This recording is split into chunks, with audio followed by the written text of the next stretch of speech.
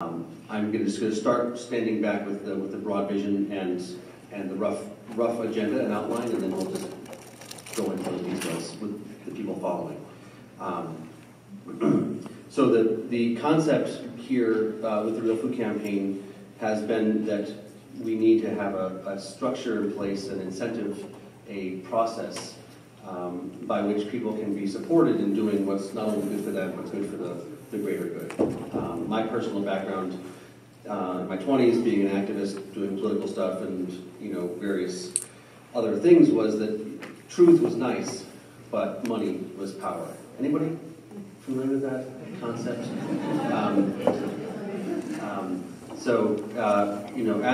As I personally got more committed to farming and as a lifestyle, as a way to feed my family, and it became evident that what I had been brought up with as far as being an organic farmer was not sufficient to accomplish those things. I personally delved more deeply into what we call principles of biological systems. How do plants work in nature from a farm viability standpoint? How do you get pest resistance and disease resistance and increased shelf life and all that kind of stuff. So my background was as a farmer looking to make a living farming as a lifestyle. We found out that actually the best way to make a living farming is to have healthy plants. That happens to correlate with healthy soil, carbon sequestration, ecosystem service benefits, increased shelf life, better pest and disease resistance, better nutrient levels, better health outcomes for the people, the animals that eat that food, whether they're cows or chickens or people. And so we've had this insight now for probably 10 years that if there was some way to economically align these multiple interests, this is not a triple bottom line kind of a thing. This is an octuple bottom line. This is I don't know what the 12 times bottom line. There's all kinds of wonderful positive feedback loops that can come from engaging the land more harmoniously, more systemically. But we have to deal with the fact that our culture seems to be governed by lucre, by money. And so the concept here was that if we could give consumers the ability to choose what food they purchase based on its inherent nutritional value, and they use the money they spend on food. The idea is that most people spend money on food. Most people eat. Most people buy food. Most people don't grow food. So we can use the money that's spent on food to incentivize the supply chain to move in this sort of more holistic direction. So there's the fantasy, the vision.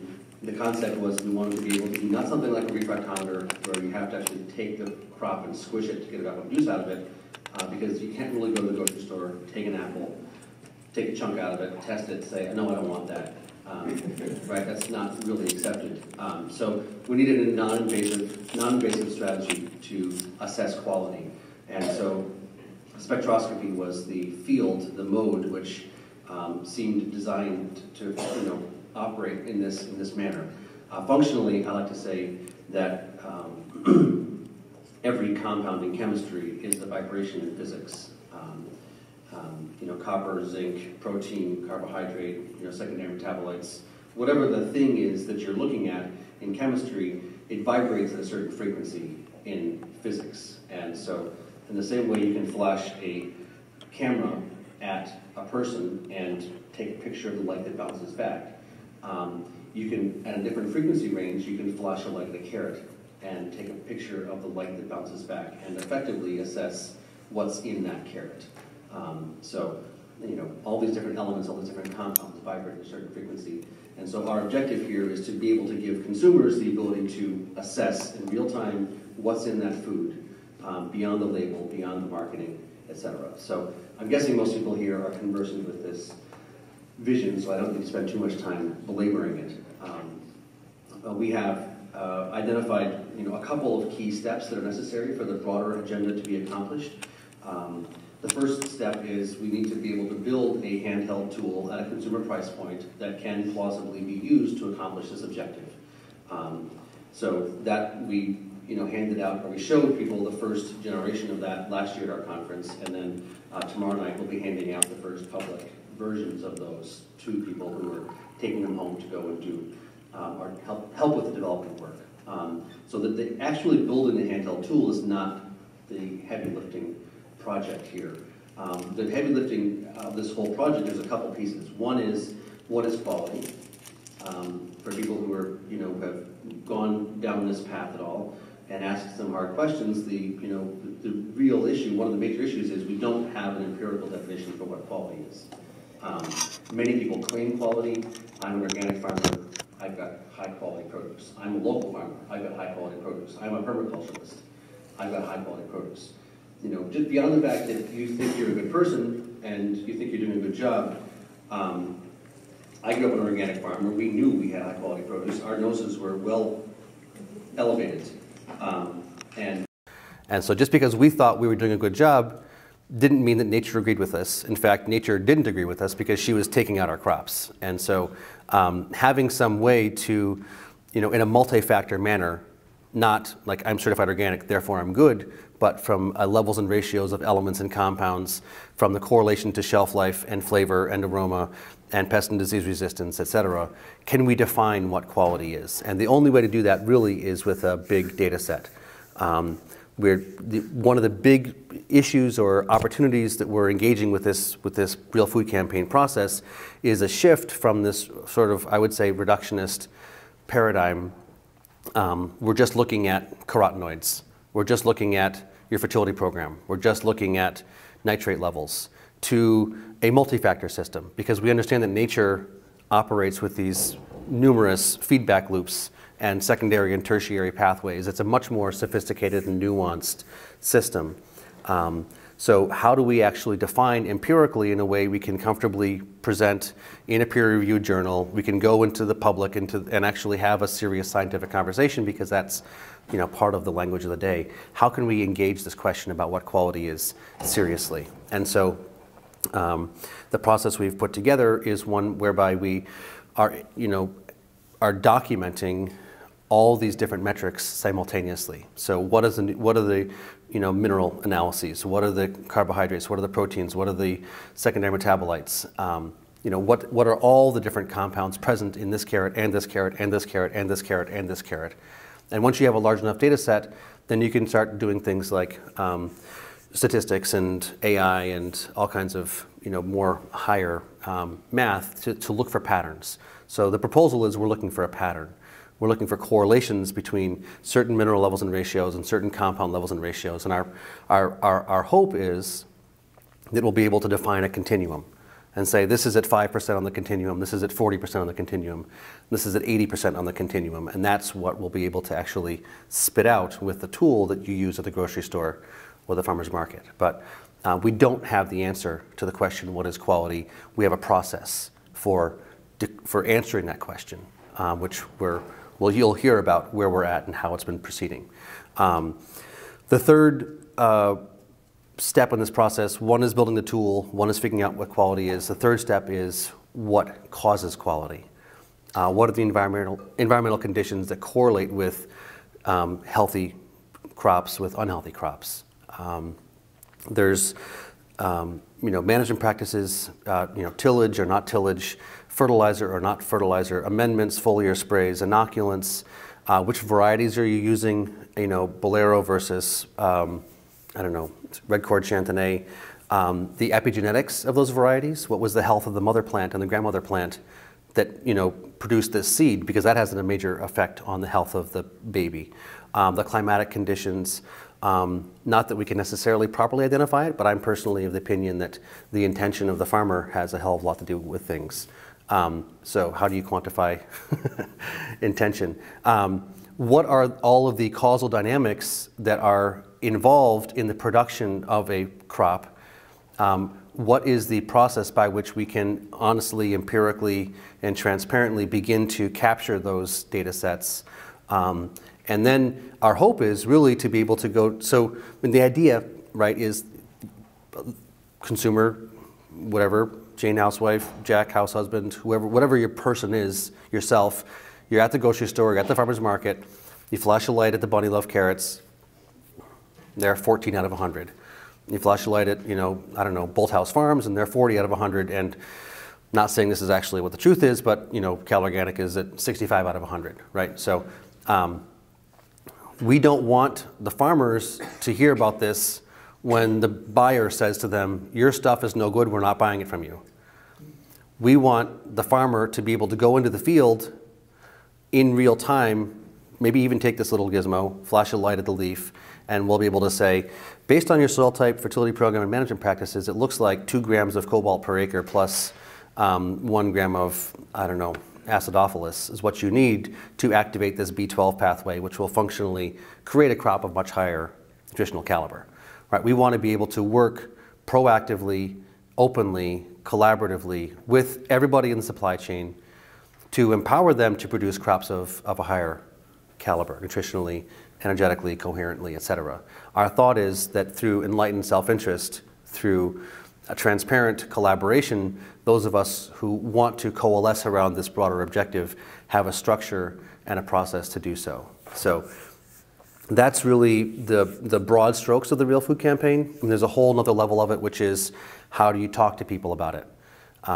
We had this issue last year at this conference when we were going to be handing out, or at least showing people the first generation of the tool, and we, got some introductions to people at Gizmodo and, TechCrunch, and, the journalists were calling us, and we're talking about this tool that can test the variations in nutrient levels in crops, and they're like, the nutrient levels are on the package. What are you talking about, nutrient variations? Right, so on one level, those of us who are down the rabbit hole in this whole biological system understand there's these massive variations. They correlate to all kinds of, ridiculously exciting things. But in the mass consciousness, food is like plastic or like metal. It is an industrial product. It is presumed to be relatively uniform. Right, we have not, there's a shift in consciousness that needs to be undergone where we understand the correlation between the health of your child actually correlates to the health of the milk. It doesn't matter whether it was certified organic or not, matters whether the cows were healthy. Actually correlates with the health of the environment. So telling that story is a whole other piece of this conversation, which we'll get to probably at the end of the presentation here this morning. But the majority of the presentation is going to be about the logistics of this process, where we've been, what we've done, who we're working with, what data we've collected so far, where we're going, and hopefully how you all, those of you who want to, can be engaged going forward. So, how much of my time have I used up? Thank you.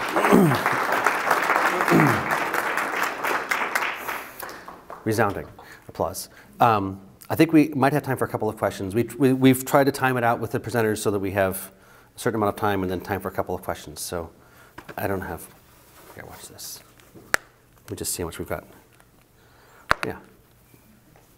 Will the meters be available for sale after today if we didn't purchase them yet? Thank you. Yeah, so where we're at with the process of the shiny object, just to frame this whole thing, what is it, crows or whoever, right? There's a shiny object hanging in the tree, a piece of metal, and they can't get your attention off of it. So I refer to the meter as a shiny object because people, it's like it's easy to attach an idea like, oh my God, this would be amazing. As I said before, the process is much broader and more significant. So where we're at with the shiny object, with the bionutrient meter, is that we have the circuit boards for 400 of them at the lab in Michigan. All of the cases have been 3D printed. With everything else that was going on, we don't have as many here calibrated as we'd like to. But we put them out for sale, I think, 3 weeks ago, and the first 75 or 80 have been ordered. So if you don't get yours here today or this weekend, and you order soon, you will get it by Christmas in the mail, quite likely. So that's the time frame. They are not calibrated, consumer-ready tools. This is we're calling it a developer kit. The process that we're engaging in here is one where we need to build the data sets first before we can run the statistical analysis on them and find the patterns and come up with a calibration that means something to a consumer. So right now, if you have one of the tools, it's going to spit out at you a series of peaks and valleys on a graph, which means nothing to anyone until we have a large enough data set to build a calibration with, if that makes sense. So if you haven't ordered one yet, you certainly are more than welcome to. They're not calibrated for consumer use. This is a developer kit that's used for people who want to help us in this process. And you're going to be talking for the rest of the morning here about what that process is, so everyone's clear about it. Yeah? Let's say you're a farmer and you sign up and you... Yeah. Say you specifically. What would you imagine you would do working with the BFA over the next 12 months? What would you all like to see ideally? So what has been really exciting is that since we put this tool out for people to pre-order, we've had orders coming in from, I don't think we've got any from Africa yet, but every other continent besides Australia. We've got partners, universities, well-connected, UN, FAO, not that a small farmer is nobody, but there's a bunch of really exciting partners who are wanting to engage in this collaborative data collection process. So part of what we did as part of the proof of concept phase this calendar year was develop a data partners program where farmers, growers can input your information about your soil type, your fertility program, your management practices, your sort of background data, and then literally flash lights at the plants while they're growing, at the crops once you've harvested them. Take the crops and the soil, send them into the lab so we can build the formal calibrations against benchtop equipment. So, it really depends on who the person is and what their skills are and what their passions are. A big part of what we need to be doing this year, what we haven't done, we need to be doing next year, which we haven't done this year, is input the already very large data sets that show variation in crop quality, correlating to management practices, et cetera. There's already a bunch of information out there sitting, waiting to be integrated. So depending on what your passion is and your skill set, presumably if you're a farmer, we're wanting to work with you to help document empirically as many of the multi-data points as possible about what's going on in your farm. I was having this conversation last night with somebody who was coming from a more of a scientific mindset, and he was like, we have to control the system. We need to have a control and then we have a test, right? Anybody who's been engaged in science in the past knows this is how you do it. You've got a control and then you've got a test, maybe two tests, and the concept is that you only have one variable. Anybody who's a farmer knows that is a ridiculous proposition, right? It's absolutely, it's arrogant. And so what we're envisioning is that every farm is its own unique ecosystem. We're doing our best job possible to identify the dynamics going on in that ecosystem, overlay that on the dynamics going on in all those other ecosystems, and see if we can formally, empirically prove that certain dynamics correlate with better system function, right? It's not the replicated randomized trial model. It's an ecosystem model of analysis. So, what do you see as the biggest barriers to making the progress you hope to make over the next 12 months? The biggest barriers, probably capital, money. Yeah, I didn't say this at the beginning. It's not a bad point to end on. We are a dogmatically open source endeavor. We're evangelically, committed to nothing being for sale. This information, this data is not for sale. The engineering, the design of the tool is not for sale. The app, the data set, nothing will ever be able to be sold to anyone because it's not owned by anyone, because it's owned by the commons. And so I've gotten lots of people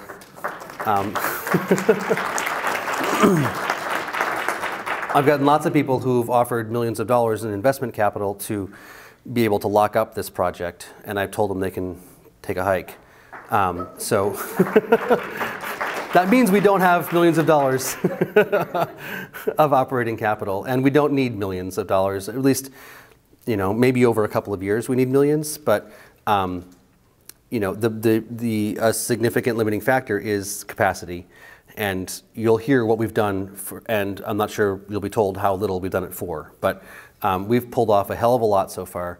And so, we're planning on rolling out a sort of who wants to put in $5 a month? Who wants to put in $10 a month?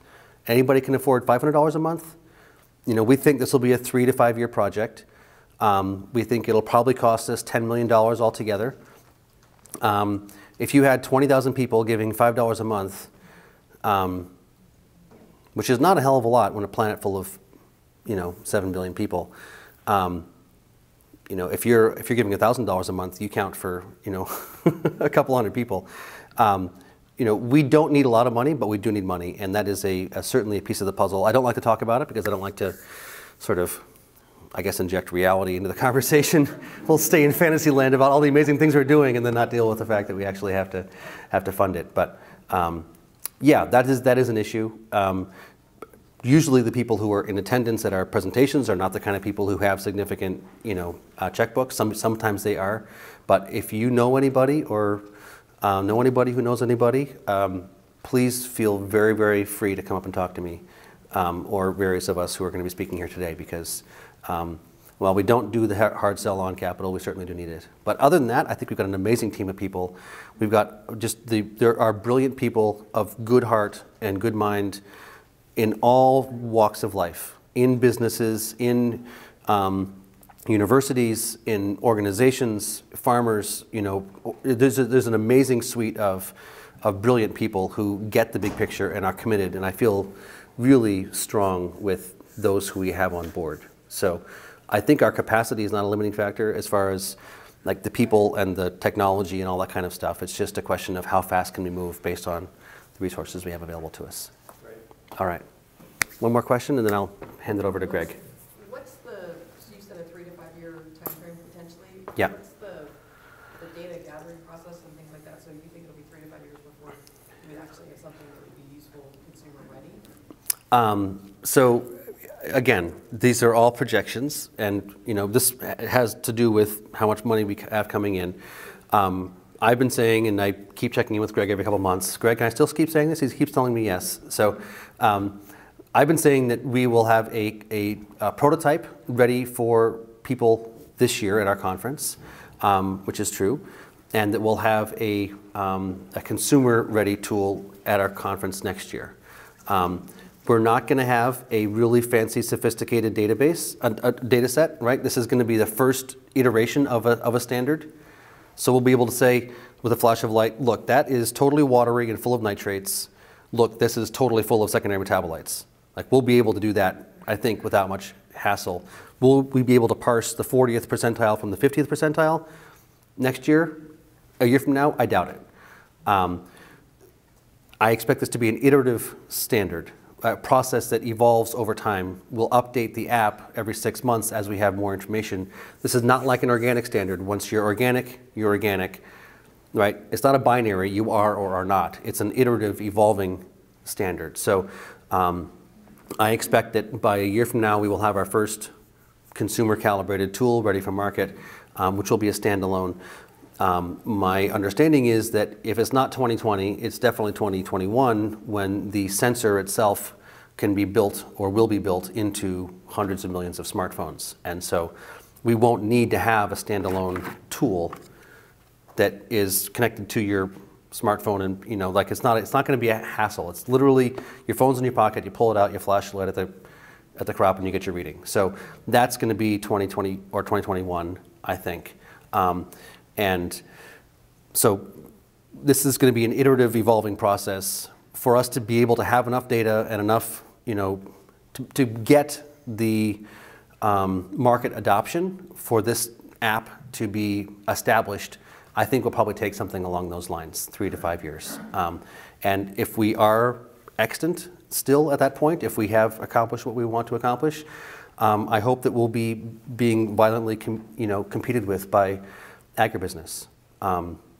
There's going to be a bunch of people who understand what we're doing and are threatened by it, and there's going to be competing apps, and there's going to be competing messaging. And, you know, it's a sign of success when people try to replicate what you're doing, right? So, you know, let's not have any I don't know what the word is, fanciful notions about this going off all entirely peacefully. Our hope is, our intention, our strategy is that we are being, we're open to collaborating with anybody who wants to collaborate with us. Anybody that wants to share information, anybody that wants to engage in this metadata process is more than welcome to engage. It's going to prove, I'm pretty sure, that crops that are jacked up with soluble nitrogen are not nutritious. Crops that have, you know, insecticides and fungicides sprayed on them are not nutritious, right? We're going to be tracking the ecosystem effects of carbon sequestration, and when you till the soil, you don't get carbon sequestration. So we're going to be basically, we're the child who says, look, the emperor's not got no clothes. And we're like, oh, the emperor has no clothes, right? I think that's what we're doing right here, is calling that out formally, scientifically, transparently. So. Yeah, that's good enough. Thank you all. And now the people who are actually doing the work. Greg. All right. So, let's see. So I'm Greg. I'm going to talk about the work this year that we've done in the lab and the work that we've done on the technology piece, so building this device and other things.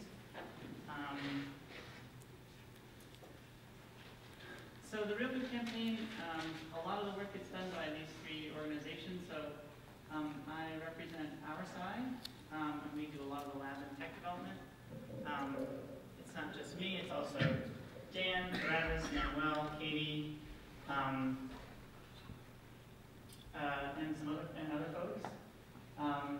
Next 7 does a lot of communication work, and then of course you guys, Bionutrient Food Association, and Dan, and Dave, and all sort of exclusive, but these are the people I think who are doing most of the work right now. So the mission for the Real Food Campaign is pretty clear, which is nice, because it makes our job easier. So build tools for transparency in the food system. So how do we get transparency in the food system? We identify it in farms and stores. That's kind of the big picture that everyone gets. There's 3 pieces to that. There's outreach, so talking to people, explaining to people why it's important, identifying partners that can help us collect the data, help us collect data both on farms and in stores, developing the partnerships so that when we're ready to scale we can do so, all that kind of stuff.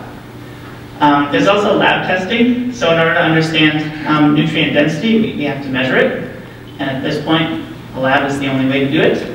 So we do a lot of lab testing, and I'll walk through why we do that and why we chose that strategy. And then also technology development. So in the long term, we want to be able to measure nutrient density in an easier way, and that means we have to develop some technology, or at least we have to calibrate technology that exists. So I'm going to talk about these 2 parts. These are the parts that we focus on. So, I want to work through this kind of backwards, because that's how we did. Starting with the thing that we want to do, and walking our way back to how the hell we're going to do it. So this is the idea that's really sexy and everyone kind of immediately gets, and gets people like up and moving around and excited. How do we measure nutrient density on farms and in stores? Right? Everyone gets that this is compelling, that it would have significant impacts on the market, or at least we think that, and that's sort of what everybody wants. But it's kind of a question of like, how do we do that? How do we get there? Our answer to that question was we probably need to build some kind of a tool, some kind of a device that can do that, and we came to that conclusion by looking at a wide range of technologies that were available and the strategies that we could apply, and we felt like that was probably our best bet. And we felt that way because we can use spectroscopy, and there's a lot of research showing that spectroscopy might be able to correlate to the nutritional parameters in food that we're interested in. But kind of as Dan alluded to, spectroscopy doesn't just like give you the answer. It just gives you like a messy line. This is not a real line, this is just me drawing. But it looks basically like this. So you can't just take this and I think there's a little bit of confusion. I really, every time I talk, I want to demystify it. Like, you know, if I put food coloring in water, then I would get one nice little peak, and I would say that peak relates to the concentration of food coloring in water. And we could predict food coloring concentrations all day long, and that would be awesome. But that's not reality. So the reality is that the type of information we want to know about, things like antioxidants and secondary metabolites and all this other stuff, it doesn't make one nice peak. Like, sorry. If it did, like, we've been doing this for years. It makes a bunch of confusing, messy peaks. It doesn't mean that the information isn't necessarily there, but it means that it's not visibly obvious. So, so you can't just make a device and give you a peak and call it a day. So we have to make a calibrated device, right? And that means we have to have a model to calibrate the device. We have to have a model that says, when the peaks shift this way and there's these other pieces of information, we can be reasonably confident that the nutritional value is X. And that we can't do with our eyes, we have to do that with a model. So we're trying to build a calibrated device. It's a really, really key component.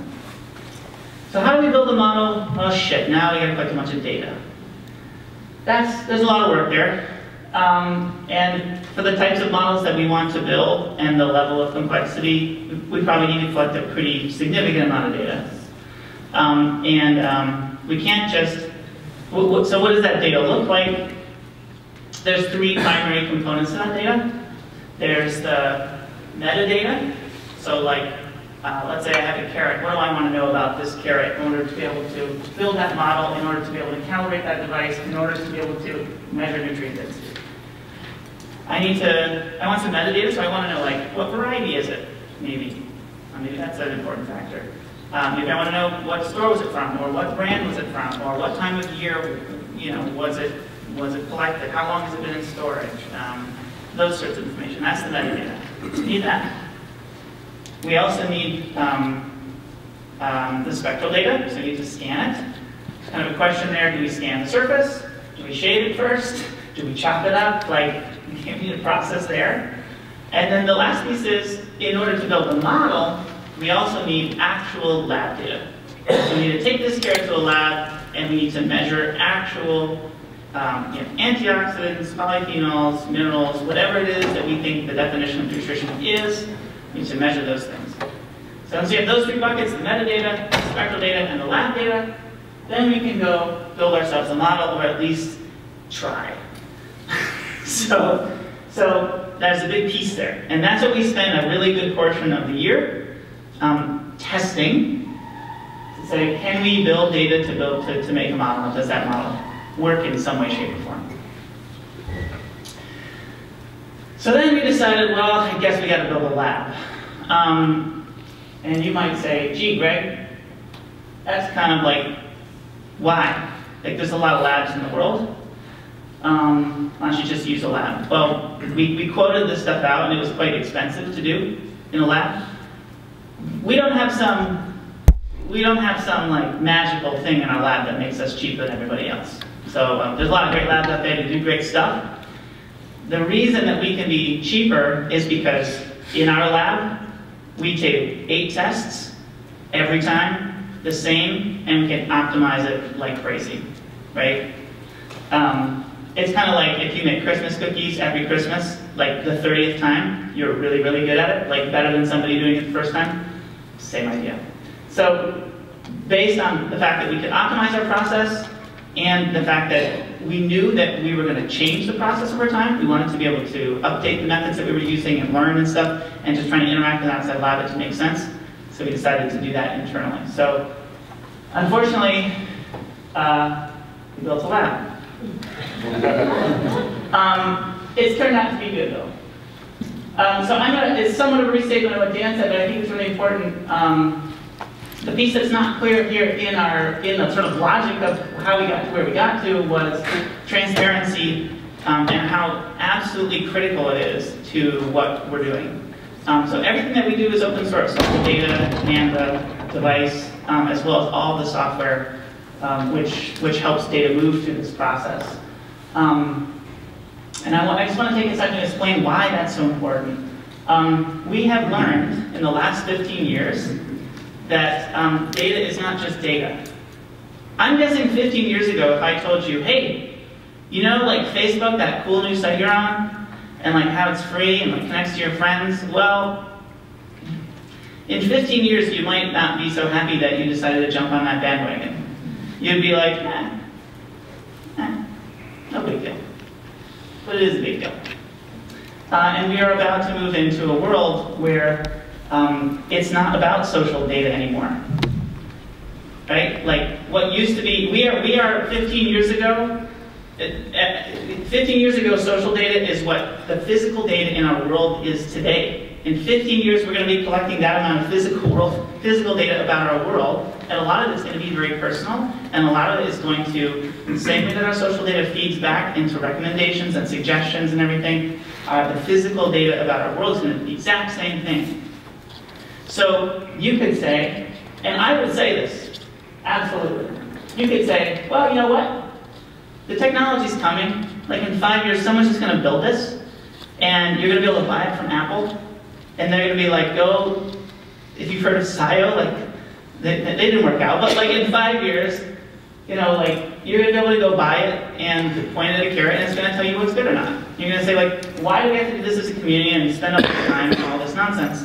And my answer is, because in that future, where you buy this black box, and you have two carrots, and you point it at one and the other, and the black box says, this carrot's better, and they don't show you the model, and they don't show you the data, how do you know? How do you know?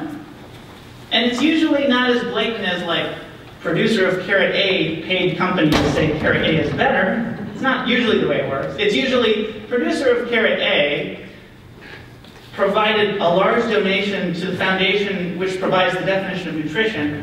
And the definition of nutrition is now based around the variety of carrot that producer A makes, right? Which is high carotenoids but low something else. And now all of a sudden the definition of nutrition means that carrot A always wins. You're not going to know. So, like, I just, whatever happens in the next 5 years, please demand of your technological products that they provide you with data and models and openness. Please. This or anything else. So transparency is important. All right, so what did we do? What happened here? Well, we built a lab. And in building that lab, we developed and got good at a set of methods. As Dan said, they are not the be-all, end-all set of methods. That's one of the things that we really want from you guys is engagement on people who have expertise in labs and nutrition and stuff to try to improve our process. But I'm going to walk through what we do. So basically, we got a bunch of samples of carrots and spinach. That's really, we're going to be talking a lot about carrots today. And you're going to be making a lot of long-term implications about what we learned from carrots. And I'm sorry for that, but that's what we got. And so when the carrot sample came in, we measured the reflectance using the reflectometer. So this little widget had like flashing thing up there. We also measured the supernatant. So it's a little hard to see, but basically you do a carrot extraction. So you mush the carrot down, and then you mix it with some methanol and water. And then the solid part goes to the bottom, and the other stuff floats to the top. So you end up with methanol and water and anything that's water soluble in carrot on the top, and that's called supernatant after you centrifuged it. So we also did a spectral scan on got a spectra of the supernatant. And then we also did a series of sort of standard tests. So antioxidants, polyphenols, which includes like aromatic compounds and other secondary metabolites, proteins, and then minerals using XRF. And that's everything from sodium all the way up to heavy metals like lead. Not every single one, and that changed a lot. So when we got a carrot, we measured all this stuff. And when we got soil, we measured all this stuff. So we measured total organic carbon, carbon mineralization. So soil respiration, if you're familiar with like Solvita, where you get a CO2 burst, basically, it tells you, in a rough sense, biological activity in the soil. And then same thing, minerals using XRF. So this is what we built out in the lab. So that this took a while. By the end, we were able to do about 40 to 60 samples per week. And one sample is 1 carrot and 2 bags of soil. Because we would take a carrot and then 0 to 6 inches soil next to it and 6 to 12 inches soil next to it. So that's one sample. We could do 40 to 60 a week with one person in the lab, and the cost is about 50 to 100 bucks per sample once we got good at it, which is pretty damn cheap. Okay, so we built a lab. We collected some data. We actually didn't collect very much data. These guys collected a massive amount of data. So, so we created something called the Data Partners Program. And basically that was people who are willing to collect somewhere between 6 to 18 samples per week, go to 2 to 3 stores or farms, and follow roughly at least an experimental design. So like, we don't just want you to go to your backyard and pick a new carrot every week. Like, that doesn't give us the like diversity of sample to be able to say very much meaningful at the end. And it means that people really had to drive around and go to stores they wouldn't necessarily normally go to get samples.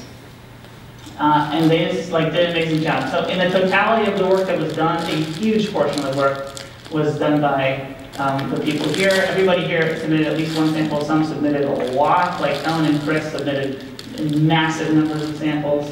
And I just want to like really give them a round of applause for the work that they did.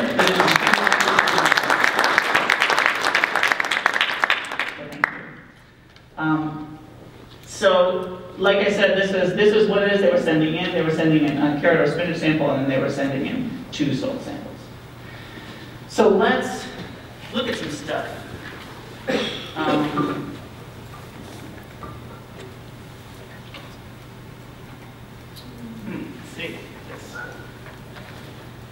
Let's see how this renders. Big giant screen here. Is it? Cool. All right, so another thing that we did is we built an entire software platform for managing the data. Yeah. Sorry to interrupt, but when they were sending in the carrot samples, was it organic, conventional, right from a farm, I mean, everywhere? Yep. Okay. So the experimental design was basically grocery store, farmer's market, and farm. Those are the sort of 3 options there. And then this is general, and the feedback was good on this.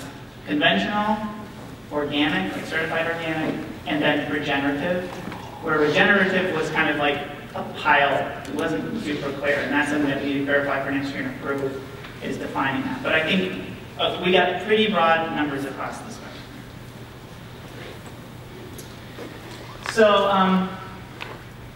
So we built a big software platform for managing all this data. So basically, you collect the data on phone.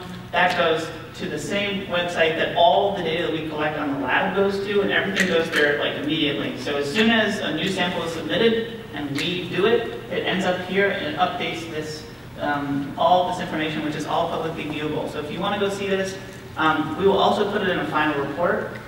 We haven't processed all of the samples, so we're not done with that, but I would strongly suggest, and I'm sure we will send it out to the BFA emails, to look at that final report, because that's going to have more accurate information than we're going to be able to provide you today.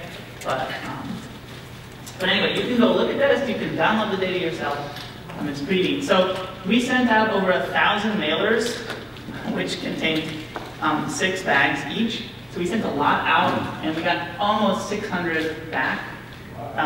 So it was a lot of samples. Probably half of those included soil. So here's the data collected by state. So 106 samples from New York, 183 from Michigan, 67 from Connecticut. There's some missing here because I know that we had some from Vermont. But this just gives you a general sense, as well as Pennsylvania, of where stuff came from. We surveyed 55 stores across that, that range. This gives you a sense of the activity. So this is like surveys taken, so basically samples collected. We really, this was like, everything before here was a lot of learning. And we lost a lot of samples, and got lost in the mail, they brought it in the mail, we didn't have our lab process down right, but basically somewhere in like mid-August we kind of really, like things started to gel, and from here on out, the samples looked pretty good. So that was one big thing from this year, it was just like learning how to set this stuff up, getting everything ready. It was quite the process. If you are a data person, you can come to this website and literally download the CSV, which contains all the information, all the soil information and food information all in one nice big spot. It's not a mess. We've already cleaned it up for you. We've taken out the bad data points. We've eliminated unnecessary columns. It's all there. So, in addition, you can see the variable names and descriptions, so you're not like, what's TG_5? It's like, it means this. So, please go do that.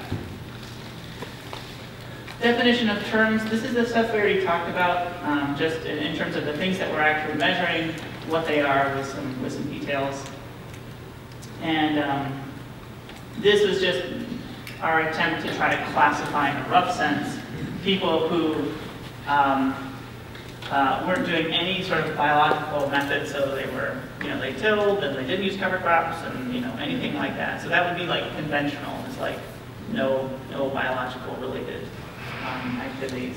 Whereas lots of bio is things like they're no-till, they use cover crops, they're no spray, they use biological amendments, et cetera, et cetera, et cetera. So again, we had about 600 samples, but we've only processed about 240. We literally have about 200 samples like sitting in the freezer. So we tried really hard to get them all done, but it just takes a long time. So it'll take another couple of weeks before we complete all the samples. So just be aware that this is not done. This is preliminary. But here's what I really wanted to show you, besides just showing you that we have this out there and you can go see it. I want to talk about variation. So one of the first questions we're trying to answer in this survey is what is the level of variation in the general food supply? So let's just walk through a couple of things that we measured. So soil respiration, this is the Solvita Lake test for soil in the top 6 inches, 0 to 15 centimeters. It's 125 samples from all those 6 states. And you can see it's quite a wide distribution, right? You go all the way down from a value of 4 up to a value of 40. So it's a tenfold difference from one location to another in terms of respiration or biological activity.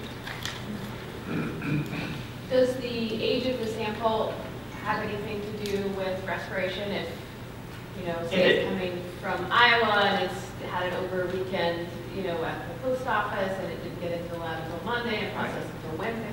It should not. It shouldn't, because actually we dry them all out before we run the test anyway. They all get dried, not like in an oven like 100 degrees, but just air dry. So you have to sit them around for a couple days air drying anyway. We have done some tests and basically a week, 2 weeks, 3 weeks doesn't really make a big difference. So I think this is like legit result. So there is a lot of variation. And you'll see a little bit of why that is. So here's total organic carbon, again, in the top 6 inches. A lot of variation. So it goes all the way from almost none, like 1% mineral soils, all the way out to 12%, which almost guaranteed that's someone's dumped a bunch of compost or something in there. It's like hard to get that without adding stuff. So recognizing that this is not just carbon built solely by plants in the ground on that location, but it gives you a sense of the variability in total organic carbon across What's your y-axis and your x-axis? Sorry, thank you. So this is a histogram. So the x-axis is the thing at the top, the total organic carbon as a %. And the y-axis is just the number of samples that were in that range. And that's true for the next series of graphs that I'm going to show you. So this is saying like, There was 8 samples that had around 1% total organic carbon, and there was like 1 sample that had 12.5%.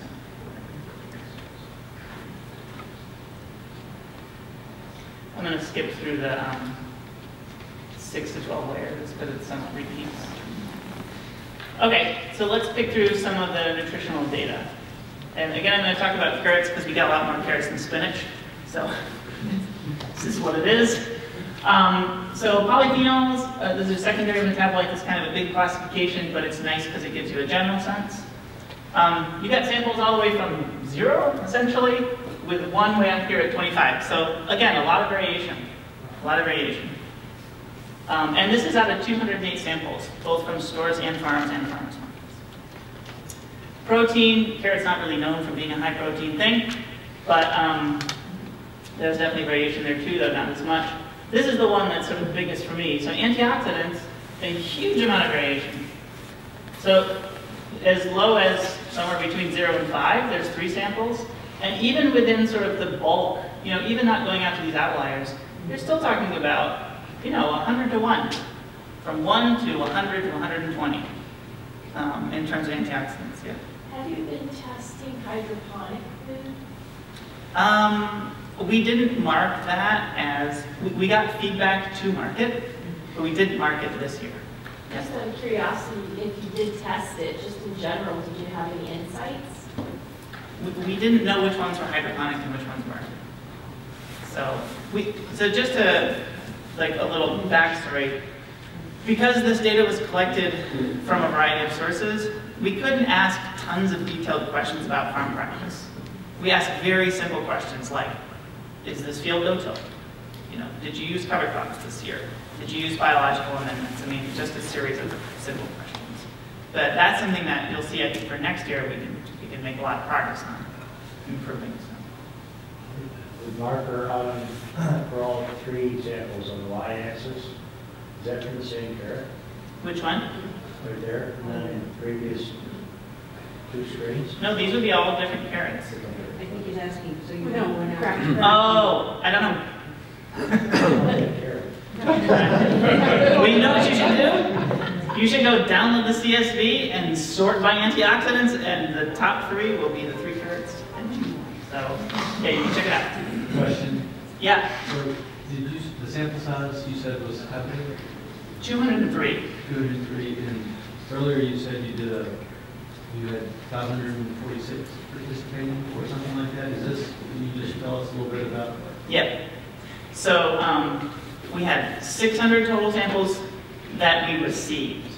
All types. Of all types, which all types is just carrots and spinach. If you're talking about produce, yeah, we just did 2. Yep. But yeah, we received 600.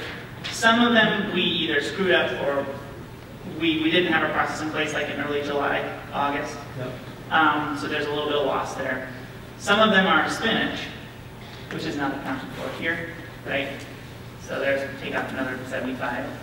And then we probably have a 200 sitting in the freezer. So that's why we're not. And so like next year and over time, as you build your network, you'll increase the sample size and have more empirical data. That's what, yeah, that's it. So spinach is a very similar story. Again, if you look at polyphenols, you've got polyphenols going from 4 to 60, but even sort of within the main part of the distribution up to 40, so a 10-fold variation. Protein's not super interesting, but antioxidants, same thing. You've got spinach close to 1,000, you've got spinach close to 100. So I guess, put simply, to answer the question, is there variability in the food supply? Yes, quite a bit. Quite a bit. Okay, so the next set of slides I'm just going to show you is preliminary, nothing. So you're going to see a bunch of bar graphs. Don't interpret anything from it. I just need you to just data. There's no error bars on any of this stuff. And we have more work to do to figure it out. It's just to give you a sense of roughly where things lie. But there's nothing, what's the right term? Significant versus? Substantial. Thank you, sir. So there's nothing substantial in comparing these. It's just to give you a sense of what we can show. So, you know, this is like antioxidants compared across people who don't use biological management practices versus people who do. There are some differences, but they are not, they're neither significant nor particularly substantial. And when we get the last 200 samples, then we will firm this off and we'll put it in a final report with error bars and stuff. I want to skip over that because we can go through that once we have it all. I think there's some interesting graphs here towards the end. This is kind of just validating for us as a lab. Antioxidants and polyphenols. Polyphenols contain lots of things that are antioxidants, so they should roughly correlate, and they do roughly correlate. Like more polyphenols generally produces more antioxidants, so that's good to see, just sort of as a validation. Same thing here with soil respiration and total organic carbon. Probably higher carbon soils are going to produce more biological activity. So that's kind of generally what you see. So, this is the last piece that I wanted to show. These are all of the spectral scans. I apologize. The x-axis here should actually be wavelengths from this would be the UV range, 365 nanometers, over to near infrared, about 940 nanometers. But it just shows the numbers. But just be aware that's what the x-axis is here. It's the wavelength. So we did 2 scans using this device, which is just sort of a like relatively inexpensive, simple spectrometer. This one is the surface scan. So we took a carrot.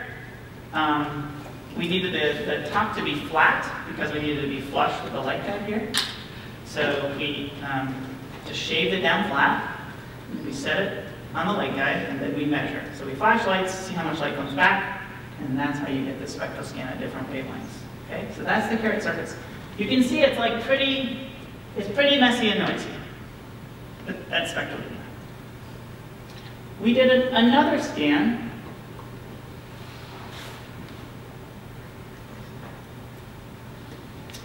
We did another scan.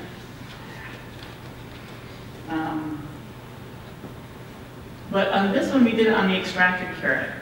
So we took the carrot, we chopped it up, we mixed it with some methanol and water, and then we took off the methanol portion, which had now absorbed a bunch of the carrot juice, and we measured that in a cuvette, like this.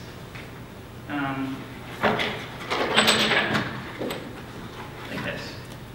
So imagine this had carrot juice, not carrot juice, but sucrane in it, and so you would just measure that like this.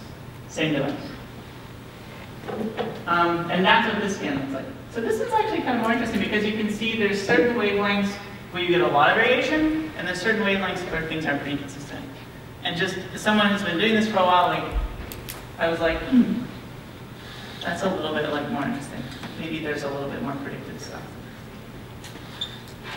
So that's that. So that's basically the data so far. We will have like the final report. We also did soil spectra. We use that to predict total carbon, which we're getting pretty good at. Getting better at. So those are the results. Is there any? I don't want to go into like tons of details. Is there any like clarifying questions on these results before we keep going? Yeah. What were you surprised by when you looked at everything? What really jumped? Because I'm sure you assumed there was going to be a lot of variability. But was there something that you, when you looked at all the data, you said, wow, this is something I'm really surprised by or didn't expect? Well, actually, I made no assumptions. I think that's the difference. Like, our job is to make no assumptions, so I didn't make any assumptions. So I was actually pretty surprised by the amount of variability, especially in antioxidants. I expected actually that to be tighter. And I think one of the things that we'll do for the final report is the USDA actually maintains like a database of, here's what antioxidants should be in carrots, and they give you a standard deviation for that based on the sample size that they take every 10 to 15 years. I'd be really curious to take that data and compare it to ours. Because my guess is they didn't go to like a wide range of places as we did. I'm sure of it. So I'd be curious to see how we compare. So that was surprising to me. I think to your point, and my wrap up before I hand it over to Kristian to talk about the statistical analysis and other outcomes, is to say one of the key questions.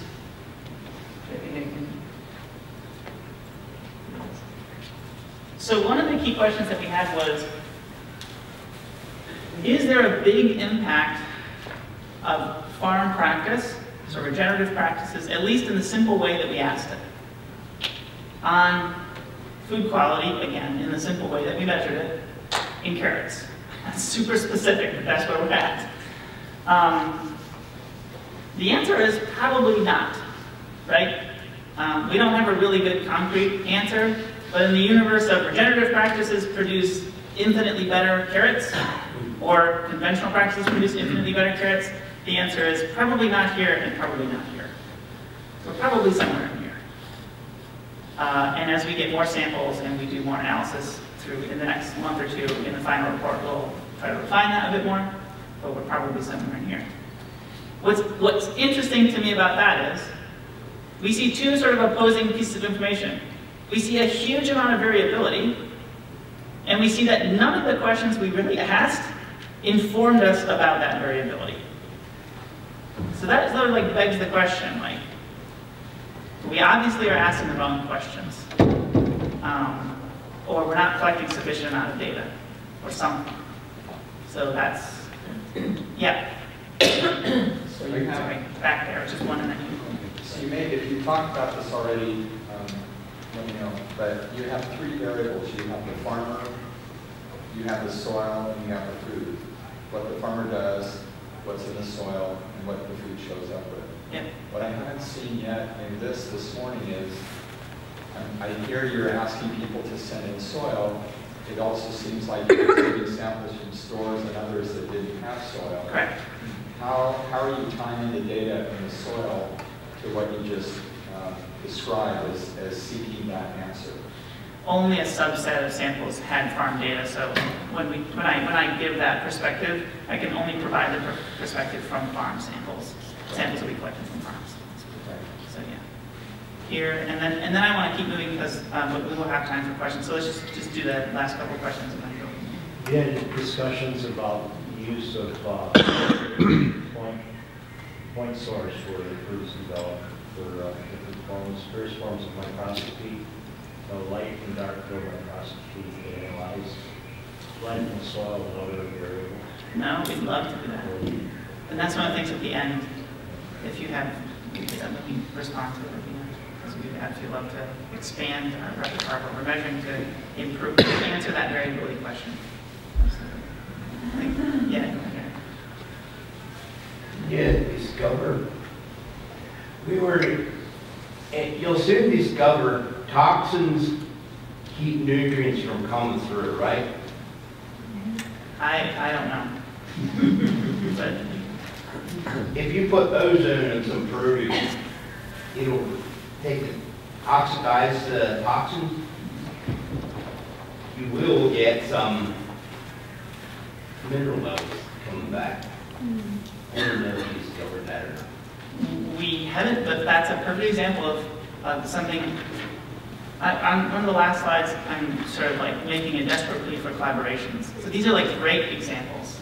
We are totally open for that. Like, let's run some tests next year if you're willing to either do a controlled trial, or if we have observational information that can try to test like a claim like that, or if we can add a component to our sample process that can help answer these questions that remain unanswered, like, let's do it. Doesn't it work the same way in human health? If you're toxic, it'll keep nutrients that you swallow from coming through. I agree. Again, ask people with opinions. I don't have opinions.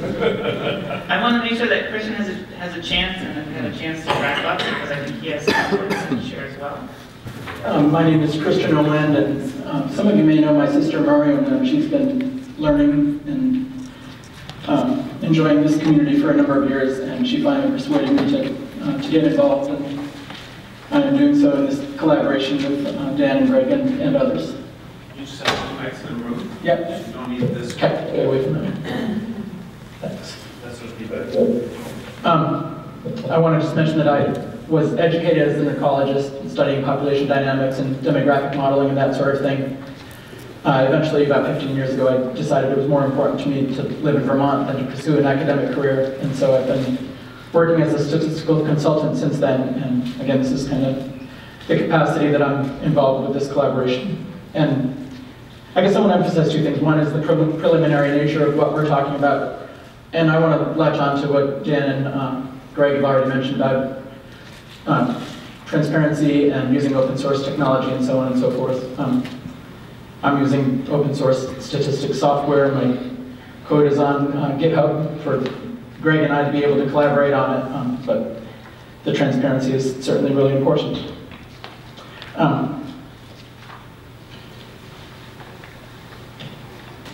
So as Greg just described, an ambition is to be able to predict carrot quality, or generally vegetable food quality, from easily accessible data, and we've latched onto the idea of using spectrometry to get some at least more easily obtained data. And kind of a top-line summary of what I'm about to show you is that the spectral data taken from supernatant, from the extracted carrot, are providing some positive predictive results, more so at this point than the readouts taken directly from the carrots. I've got a couple of screens here where I'm going to show you kind of on your left an example of a poor correlation between a model prediction and a measurements of carrot quality, and on the right a better correlation. And to explain what I've done here is I've taken the samples that we have, I think it's 158 orange carrots. I've taken 144 out of them, used that to select a model. It's a multiple regression model, but it decides what terms from the spectral data are important, estimates the parameters of the model, and then tries to make a prediction for 14 carrots that were withheld. I've done that over and over again 1,000 times under two conditions to say, you know, if you get a bunch of data, use it to fit a model from some carrots, can you predict what a new population of carrots are like based on the spectral data? Here are the two, the poor on the left, the pretty good on the right, examples, just examples that I picked out by eye directly from the carrot scans. And I think you'll see when I switch to the next screen that, especially on the right-hand side, the correlation gets to be a little bit stronger. And that's what Greg already alluded to, that at this point, the quality of data that we get from the carrot extract is a little bit better than what we can measure directly from the carrot itself. And then here is kind of a table showing kind of when the model predictions were right. It predicted that a carrot was a good quality carrot in terms of antioxidants, polyphenols, and protein, versus it predicted it was a poor carrot. You've got true, positive, and negative, and then the two kinds of mistakes you can make. You can say that you can predict that it was not a good carrot and be wrong because it was good, or you can predict that it was a good carrot and be wrong because it actually wasn't good. And so for the supernatant, for the carrot extract, we're getting a pretty good predictive value, both in terms of positive predictive value and negative predictive value. And that's just better at this point than what we can get directly measuring from the carrots. And I think that the ambition is that ultimately we can achieve some process improvements to try to make this also a more predictive relationship. So that was kind of a quick picture of where we're at, again, in this preliminary analysis for the ultimate goal of kind of taking easy measurements to get predictions of vegetable quality. And as Greg already alluded to, we, Greg really, and the team, in collecting the survey data, they collected a bunch of data about the farm practices being implemented. And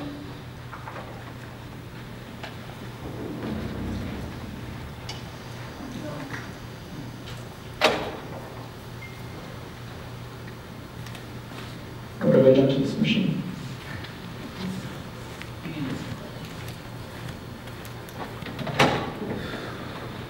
There we go.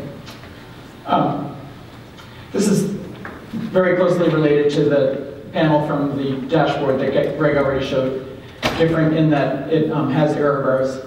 I also mentioned that I transformed the data using logarithms in general for a lot of biological data, a lot of abundances and densities and concentrations. It's appropriate to take a log transformation of the data before looking at it. And as Greg showed, a lot of the distributions have a long tail to the right, and the logarithmic transformation makes that a more symmetrical bell-shaped curve. But with that kind of technical detail aside, in general, the information that we have about farm practices is not predictive of, in this case, polyphenols measured in carrots, or other measures of carrot quality. And what I would say about that is that probably what's going on is that whatever signal may be there is obscured by all the noise that's brought into our measurements by things that aren't recorded or aren't observed. Not that there's no hope that farm practices could yield insights. And actually, back to something that Dan alluded to, it's kind of deliberate that we're not doing randomized trials. And I would say if we would take a collection of farm plots and apply to them at random certain practices, that's the way that you could get information about the benefits or lack of benefits from the different farm practices. But it's kind of, that's not the agenda here. And I'd say it's not surprising that those other sources of variability are obscuring the information that may be in the data set. Okay. And then I also wanted to talk a little bit about kind of taking things further back in terms of the processes, about what we're measuring from the soil and how that correlates with what's in the vegetables. And again, I'm going to show kind of a series of panels, so let me just explain what the general layout is.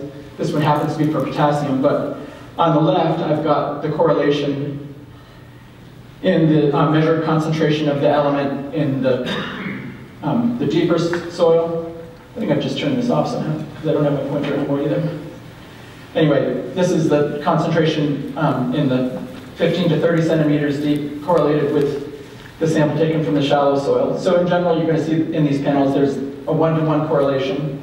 Departures from that dashed line give you some insight into how the soil may have been modified, particularly the shallow soil. On the right is the correlation between this variable, the element measured in the shallow soil, and that same element measured in the vegetable. And potassium, we have a pretty good correlation in the observed concentration in the vegetable compared to the soil. Here's an example of virtually no correlation, or I should just say there is no correlation between phosphorus measured in the vegetables and measurements taken from the soil.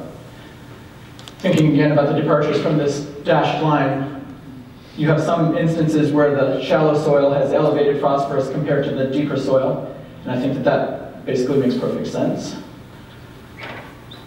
Here's an example, calcium, where the carrot is probably regulating how much calcium is deposited in its tissues. These plots, each of them has, in this case it's 1, 2, 3 doublings on the x-axis and 3 doublings on the y-axis.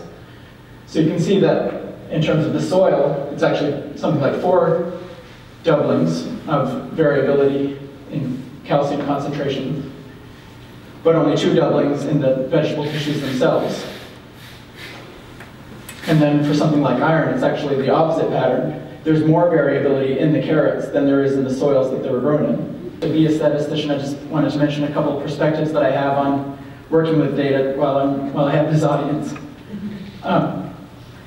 The first point is related certainly to the transparency and openness, namely to use reproducible scripts. You know, if I've done a process, I want to be able to show Greg how I did it and let him replicate it, even let him tweak it and manipulate it. And I'm programming a statistical environment called R, an open source statistical environment. I think it's really important for transparency to use technology like that. I believe, you know, strongly in looking at graphs of data while trying to figure out how to model the data. Those two things work together interactively in terms of getting insights from data. I think it's really important to account for the sampling structure in a data set. And I think, you know, basically we ought to think more about what the sampling process has been, whether we're getting unaccounted for forms of, you know, correlation, and how we could account for them.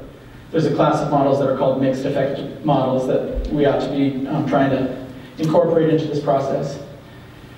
And it occurred to me at the beginning, I was going to make this point that we want information, not data. There are a lot of data sets now that contain no information, and what we really want is the information. There's got to be some analogy where the information is like a vegetable, and you know, there's a lot of stuff growing in a field that isn't vegetable, and that's probably analogous to the noise that's in the data.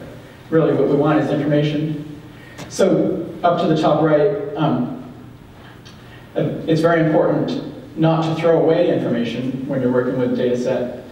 And that's something that does happen when you take a continuously measured variable and classify it. So for example, if we were to take the measurements of antioxidants, polyphenols, and protein and say that these are high, these are medium, and these are low, or these are good quality, these are fair, and these are poor. Whenever you do a step like that, you throw away information, which is certainly contrary to the, you know, the principle that we want to get information. I already mentioned that it's appropriate to use logarithmic transformation, and then the last point is probably too technical, I won't dwell on it. I'll probably just stay up here, but I want to hand it back to you because I think it'd be better for you to at least be up here to answer any questions that come up.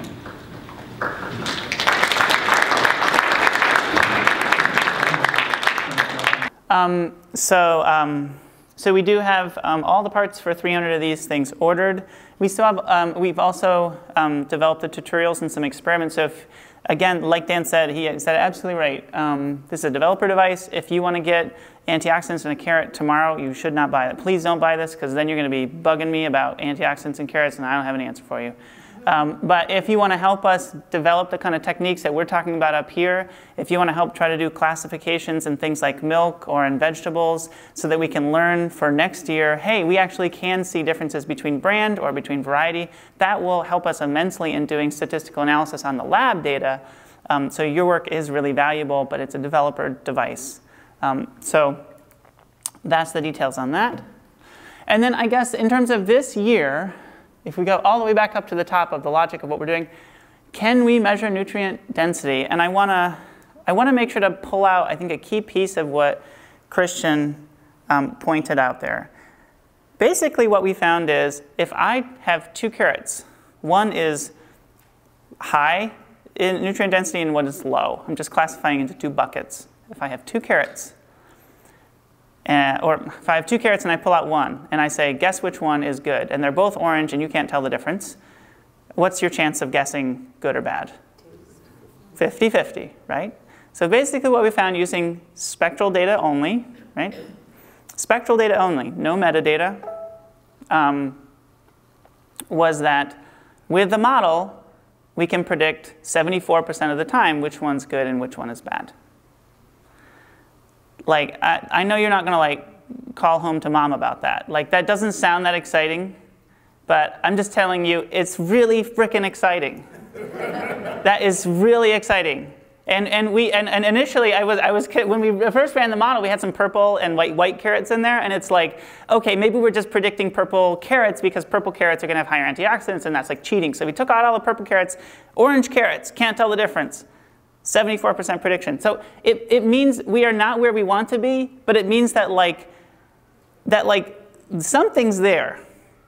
And given that this was our first year and we messed a lot of stuff up and we did things not as good as we could, and we have a lot of areas of improvement, both from a statistical perspective and from a method development perspective and from an experimental design perspective, I think we are in good shape to say we are going down a reasonable path.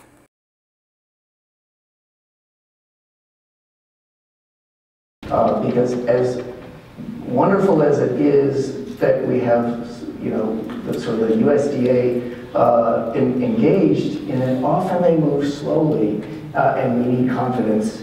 And it's, I just want to re-emphasize, again, we wouldn't be here without the goat community that's represented and led partly by our side and this community. So I just want to, I can't say that enough, that the potential for this is being, and the confidence in saying and in creating this vision has really been led by folks in this group. So we're now actualizing this, again, this Open Team project in cooperation with the Foundation for Food and Agriculture Research in developing this plan. It's a 5-year process of moving where we have a community of practice that is ready to scale nationally and globally.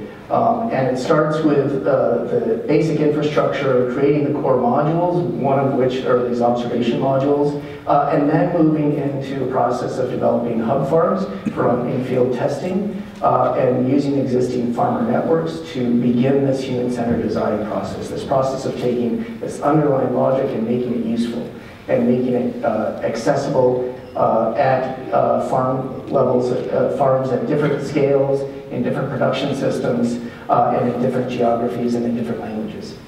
And then we move to creating new projects in a platform that can adapt to the next generation of technology, because one thing we know is that it's changing quickly. So we don't want to, we want to build a system that promotes innovation and creates essentially an innovation economy based on an open source core platform. And that as we're creating these new economies, we're paying for the innovation and implementation, not on the underlying science, and not for protection of intellectual property. So year one, we're working on a shared software utility services. All of those tools, and down to the farm level, share a lot requirement for a lot of the same information, a large portion of which is actually free, but not accessible. And so this is really important to do the kind of AI work and put it into context and interpret it. Taking the kinds of data that are going to be collected at the farm level. How did that vegetable, how did that crop grow? What conditions did it actually grow in? And combine that with the lab data or the device data. And so this is high resolution climate and weather data, dynamic soils information. This is crop species, a standard way of dealing with describing crop species and how we describe the inputs that went into that crop, and providing a way of placing that in context, a geodata explorer, a way to create dynamic maps that are making all of that data useful at the farm level. And for each of these, our partner is a partner that is already leading and has a part of it. So it's not inventing it, it's taking what exists and stitching them together and then making it a service that anybody who's interested can then access that. And then start develop a mobile and web-based farm object that will describe farms in a way that can be compared across production systems and create a common interface that's coherent across different tools in a kit, again, not to set it in stone, but to provide the tools that use the utility services, and then begin the process of linking the large-scale climate models together, and moving towards adding things like economic pricing and discoveries into the system in the second year, and beginning to test these systems across the exchange and handshakes between the tools in the second year, and moving more towards agreements for data sharing across the platform. So being able to have a method for recognizing the value that farmers and others who are participating in putting data in, their input can be valued and recognized, and we can provide credit. So third year, we move much more towards this process of scaling and implementing the in-field testing and building the network and getting it ready for wider scale distribution across communities and supply chains and government and use. So essentially, the on the ground, what it looks like on the ground is in the first year working with a core set of farms around the country in diverse production systems that will be implementing and testing and providing not just data from their farm, environmental data, but also feedback on how the process actually works for collecting and using the kinds of tools that you've seen demonstrated and talked about today. And getting the process of what does it look like? How do we start to do in on-farm research well? What does that process look like? How do we build the tools to support that process? And then moving towards larger scale implementation and testing in a more formal way. So going from sort of a survey phase to an implementation and feedback phase, and then moving towards a refinement in the year 3, recognizing that that process doesn't ever stop, but it takes learning, it takes a process for us to learn how to do that well together, and giving us 3 years to build a community that is ready to move and expand from that, from those core hubs into our own networks, and ready for the network effect, both socially but also technologically. So that's the very quick overview of where we are with the Open Team initiative, and some of the partners. I'm mentioning primarily the technical partners, but it's a larger consortium of government and foundation and corporate entities that are interested not just in the problem statement around nutrient density, but that is really important. I think that's incredibly appealing, but also some of these other environmental services. So as you can see, this process that BFA is unlocking has a huge potential consequence in a different way of doing science and in showing a way that there is a better way to do this that's lower cost, more participatory, and sets the stage for much wider scale participation in the development of the next stage of science and how we understand agriculture and the environment and how we affect it. Do we have enough time? I want to make sure we have enough time for questions and also for Lisa. No, I would say there's questions. Yes. So have you selected all of your hub farms? I'm assuming you're wanting them to be relatively distributed. Are the farms invited to be sort of center points to their region so that they can help bring the larger communities in? Precisely. So what we have now, we have not finalized this, and this will be launched. I should have mentioned the timeline. The plan is to launch in 2019, and we certainly have a subset of those hub farms fairly certain, but we're trying. We have not selected all of them at this point. Especially as we're bringing in new partners, that's one of the key things that if a partner with a particular interest in a production system, we will want to have one of their hub farms as part of it. But the idea is that the hub farms are both a farm that is recognized in the region, has the capacity to gather people, has the technical support capacity. We'll be providing additional support to those hub farms as well, but that they're part of a larger network, and that as they get into in the later years, they'll be able to be an influential in the region. Because as you all know, agriculture is intensely local, and so it doesn't matter if it works on the other side of the state, even in many cases. It has to be demonstrated in that local culture, even if the underlying, even if the science is the same, the sociology is not. Yes? No, we got two questions right there. Yes, we'll go with you first. This all sounds like a great improvement from the productive end of things. Getting these organizations together to integrate more and interact much more. The thing that I wonder about is the general public. These are not people who are interested in this.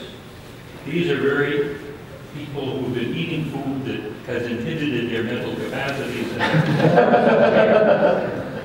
How are you going to bring that side of this thing forward so that it begins to meet?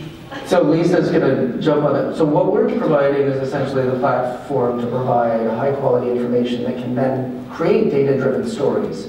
So, and I say story not in that we're making it up, but in being able to create a narrative that's fact-based around these. And some of that is making it relevant to your own backyard and making what was invisible visible and putting these hands.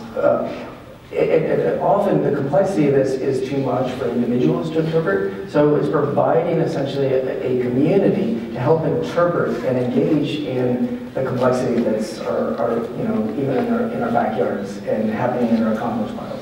You have to ignite something in people, though. Yeah. Oh, absolutely. And I think that's where I tried to touch on it in that part of this is redefining who's engaged in agriculture. And it's not just farmer agriculture.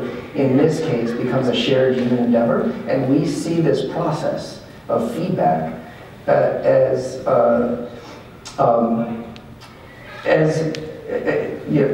essentially part of our civic engagement in engaging in observation and contribution and conversation.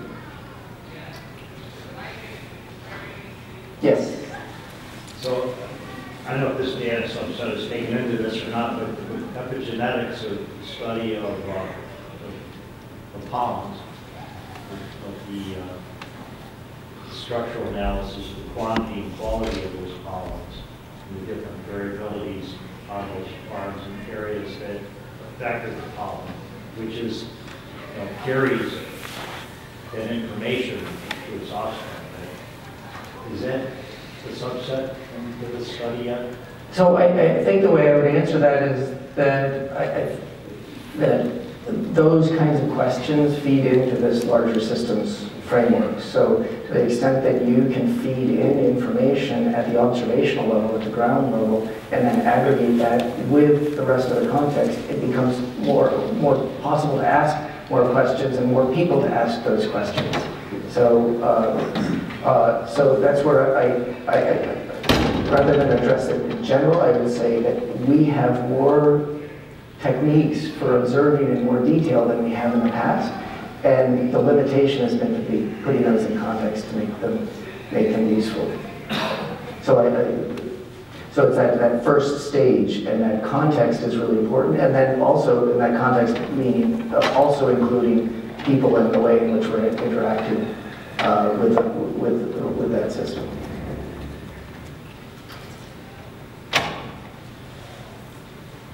Another question? I guess to me it seems like adoption is going to be, it's wonderful to make the data more accessible, but I guess my question is, are you going to rely mostly on the sort of organic adaptive management of farmers, or is there going to be some kind of direct? Oh, so that's what this is about. So the decision tools are meant to provide the agronomic reasons why an individual farmer might adapt to practices. And at the base, they have to work at that level also. So that's the first and foremost, and that's what's going to drive initial adoption. The rest of these are also values that everybody else in the system cares about. So we collectively, this as a public research project, as a public science, we want better agriculture. So research has a value, and we can provide additional incentives and pay for that in addition, and then if you go to the next level, what we're talking about is adding in incentives for practices that will reduce that aren't inherently being priced into the market, in the price of food. And then the final, that top is really different. Rather than a payment directly to the farmer, it's actually a collective valuation of the improved asset value. That the land is improved, the total function of that land has actually changed due to management, either up or down, but that we can quantify that and measure it and provide incentives. And that goes with the land, it doesn't go with the farmer. So those are all play into what drives adoption and change into those practices. And they're related, and they're dependent on change at the farm level.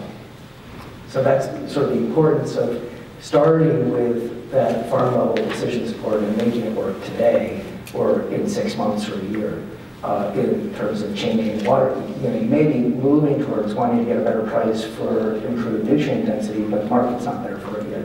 So in the meantime, you can improve soil health, that's going to improve water capacity and drought resistance, or improve infiltration and reduce inputs in the shorter run by using cover crops and reducing tillage, or whatever those practices that are specific to your crop. But I think it's that creating that chain of value that's important for implementation, and creating the social, this feedback and community around seeing that it works, and then being able to share that to create the network effect of that. Because it's great if we have like one really terrific farmer, you know, in Brazil or something. It doesn't do, it's we're really trying to change the whole system. We need to know what aspects of that are universally applicable and what are site specific.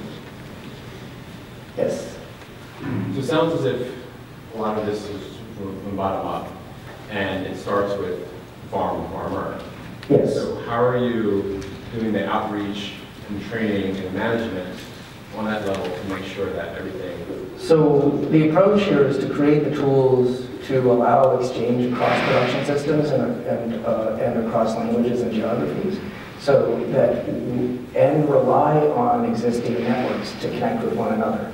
So right now we have lots of good networks that we have communication tools in terms of email and forums and so forth. But as far as communicating the actual, you know, it's like taking a digital picture is really powerful as far as explaining what goes on. This is taking that digital picture and adding analytic layers so that you can actually have that peer-to-peer conversation and exchange that and find what's common and what's different in your location. So it's creating a system for global knowledge exchange, but that can be then brought down to the site-specific level.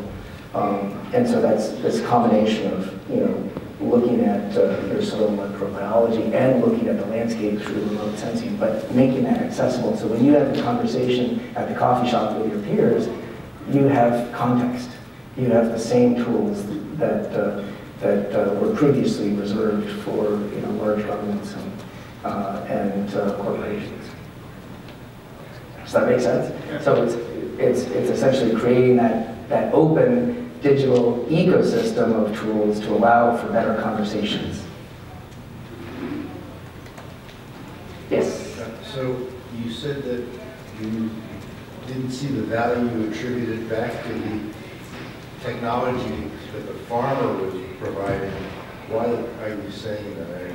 Oh, I'm not sure I understand the question. Well, you're saying that it's attributed to the land. Oh, yeah.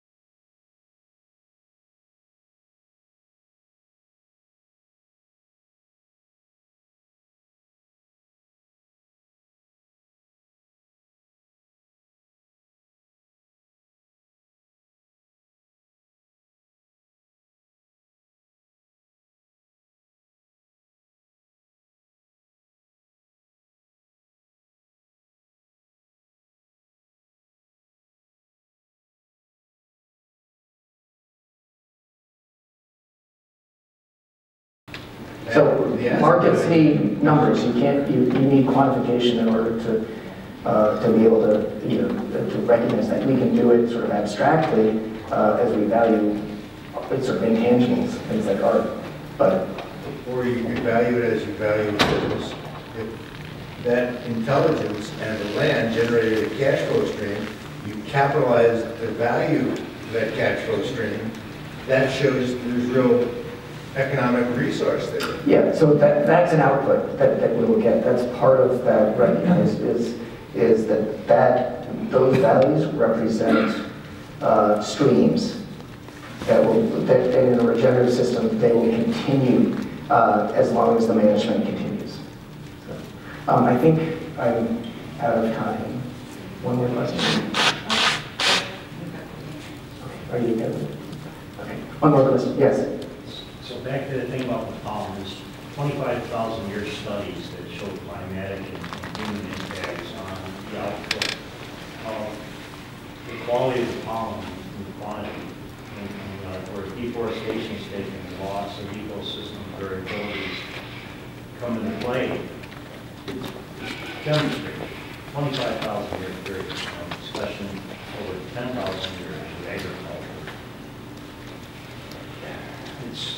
So, you know, the ability of farmers and societies to create agriculture, what regenerative restoration agriculture is doing is not understated, without a doubt.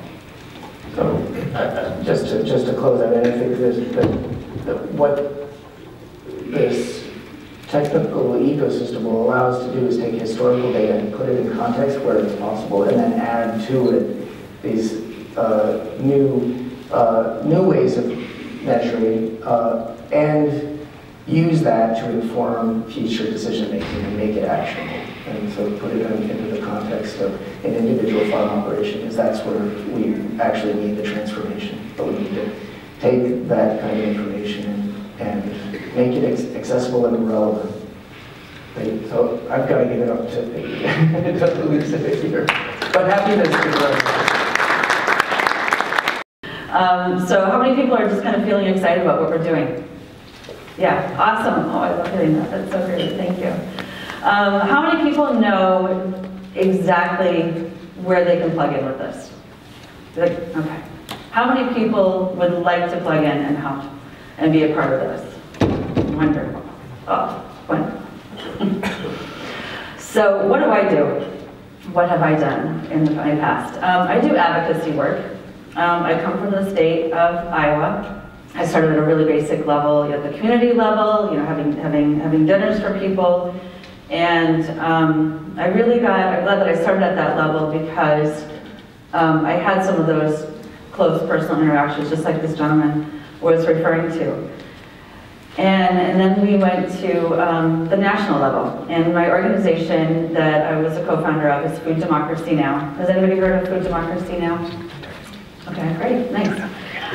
So we started that from Iowa. I did a lot of policy work, or actually policy on regulations as it relates to getting people, as it relates to agriculture, obviously, but getting people to correlate with our policies, with what we actually see on our plates, right, on the table, and then also how that translates to our society, and also just our very own human body. So we did a lot of that work.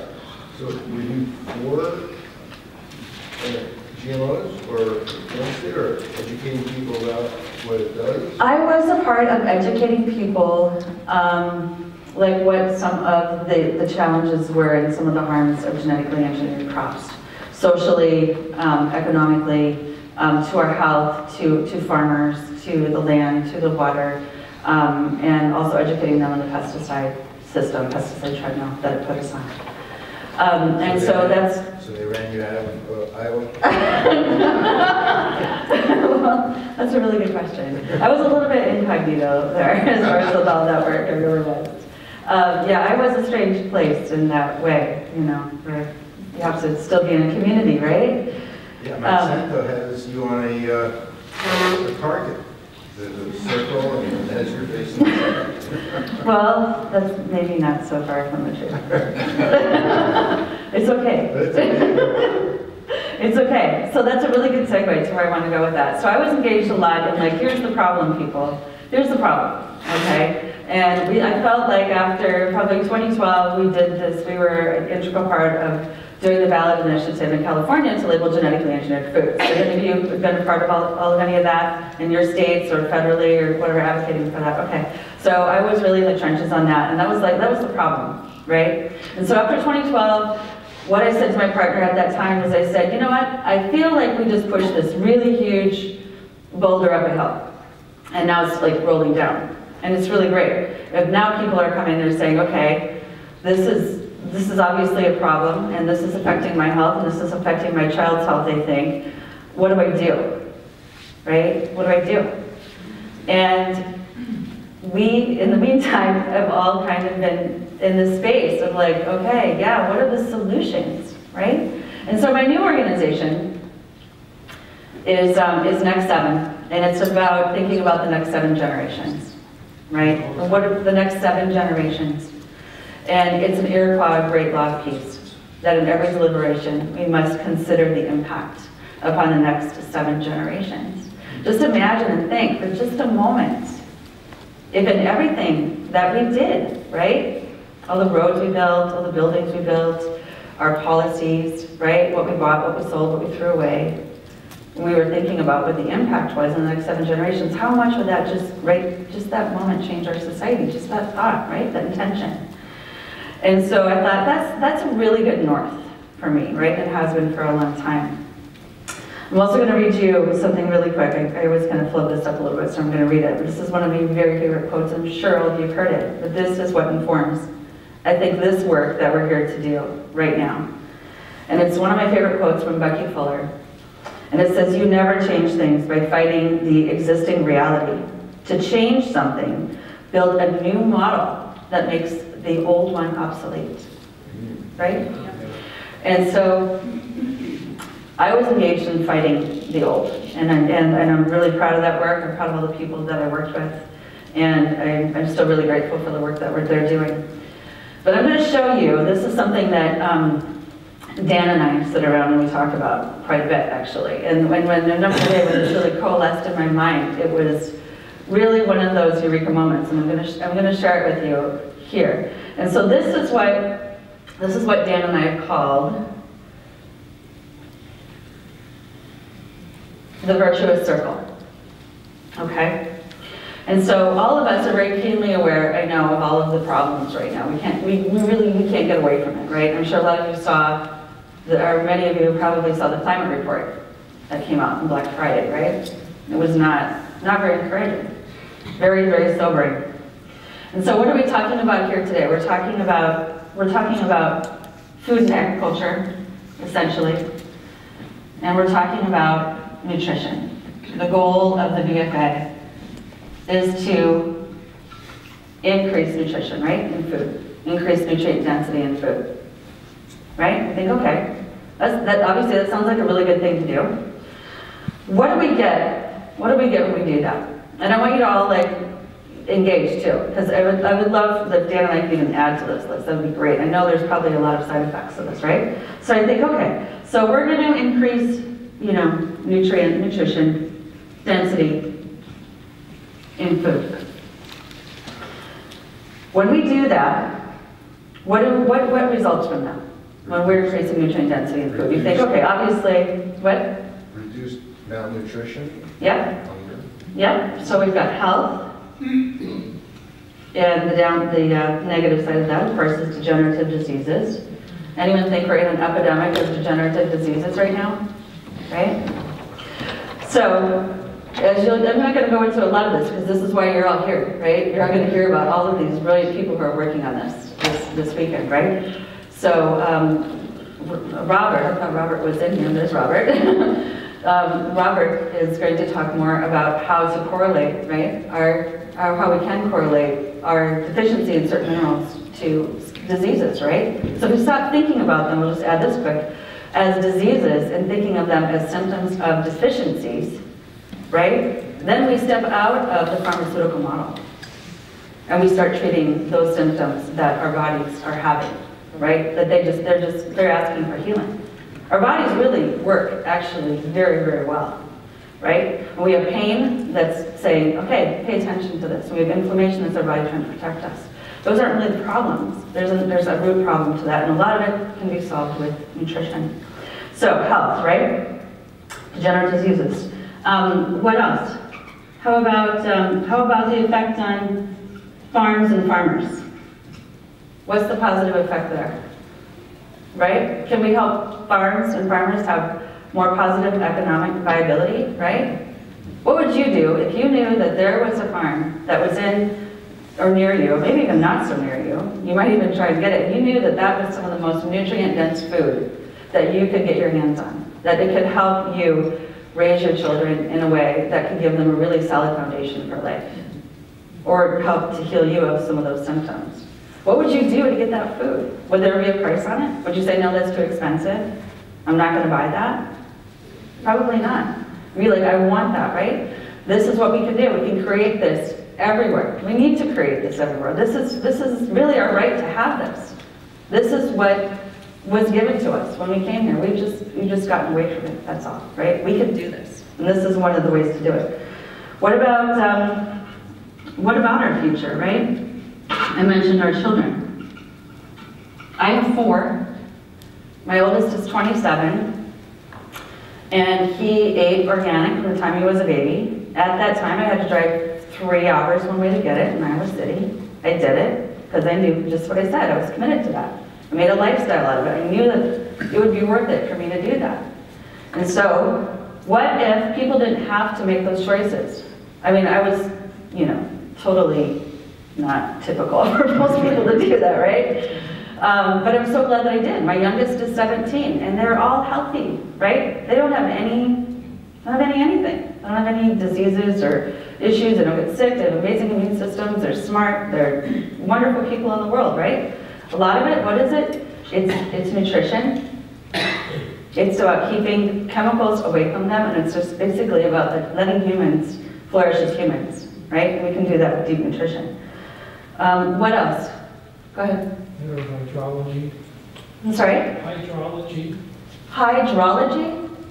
Is that what you said? You're a scientist, right? Okay. I want to hear this. Tell me. That's one we don't have on our list. That's great. If you have more carbon in the soil, you're storing more water in the soil. Nice, yeah. This of it goes into the Mississippi River that goes down to the ocean to create gigantic dead zones which kill the fishing communities, which has, if you have better hydrology in the soil, you're actually cooling the climate because evapotranspiration of plants is what cools the atmosphere. And so if you have the winter time, you have less soil cover on the soil is not absorbing the water, not creating photosynthesis, not cooling the atmosphere. It's losing carbon, it's polluting the water, polluting the soil, polluting the air, polluting us. So there's an organization called Rain for Climate. There's another organization called Soil for Climate. There's another organization called Biodiversity for Climate. So the emphasis in the climate change movement is ridiculously, excessively concentrated on the source of the carbon instead of the sink of the carbon. Right. And it's cheaper if we absorb everything that's coming at us from the sun, the water, the nutrients, through the hydrological cycle, and it's one of the cheapest ways of reversing climate change impact. Beautiful.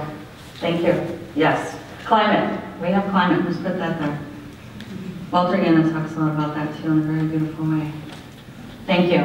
So yes, climate. This is, I saw, after I read the climate report the other day, I read stories about the climate report, I didn't actually read the report. But I want to float this idea by you, but I read an article where they think it might be a really good idea instead to dim the sun. Anyone think that's a good idea? It's for real. For real. It was in CNN. It's like, oh, okay, that is about the dumbest thing I've ever heard.